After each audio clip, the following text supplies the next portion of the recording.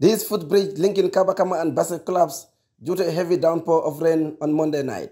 The disconnection of this important footbridge caused a serious security threat to the residents of the area and users amid mobility challenges faced by people. As the responsible institution for all regional facilities, the management of the Basse Area Council quickly responded to the unfortunate incident. The chairman of the council, Mohamedou Cissé, the governor of the region, and other relevant authorities visited the collapsed bridge to assess the level of damage and find solutions to restore the footbridge. Suddenly, right now, my office has already communicated with the Chinese people, construction company in URR, to go and then exactly to reassess the place and then come with a report. At least council can use it as a working document in terms of what needs to happen next. But right now what we are doing is, or what we have already passed as a decision, is that it should be temporarily locked down. No one should use it in terms of passing by and so on. Chairman Cissé assured residents of the area and road users that the council is doing everything possible to provide mechanism to reconstruct the bridge as soon as possible. I quite agree with you. There is also another access around the hospital side. But equally is important that this is a footbridge that many of Kaabakama are used to it. Even people who are beside around that main highway, they still use that because it's one of the main road or footbridge they are always used to. And then access to road, accessibility is one of the key, because you cannot access market without a road. Council for sure, we will see how best we can see.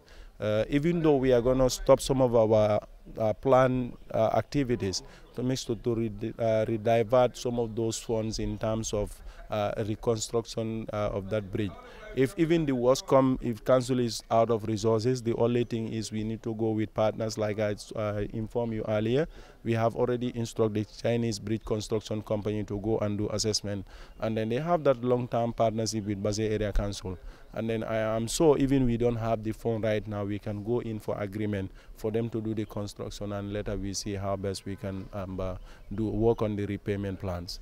The governor of the region, Sambaba, said the disconnection of the footbridge is unfortunate, as it makes movement difficult for the people, especially Kaabakama residents. Governor Ba, however, expressed disappointment in people's attitude towards the area amid the illegal and indiscriminate waste dumping, making it impossible for water to flow easily. At this particular juncture, there is a red flag, because the place is not safe for people to use, because it can collapse completely at any given time.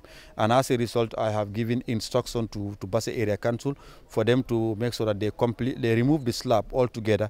And then now we are working with what we call the Chinese people in making sure that we address that problem immediately. But in the interim, let Basse Area Council be very much at least vigilant around that end in making sure that at least the place is protected. I think people need to change their attitude. At a canal, or when you dump there something, you don't expect somebody to come and pick it for you, and then by the time it accumulates, we don't know. At the end of the day, it becomes what we call a hazard to the community, and this is exactly what I have seen there. But I have ordered the director of planning of Basse Area Council to make sure that at least that particular place is cleaned as quickly as possible, and then we restore what we call sanity in that area. According to a report, in 2019, the Basse Area Council spent $225,650 for the maintenance of the said footbridge for sustainability purposes. Meanwhile, authorities have instructed an immediate restriction of the area for security and safety purposes as they continue to engage partners, including the Chinese road construction team, to address the problem. Saidou Camara, reporting for GRTS News from Basse Upper River Region.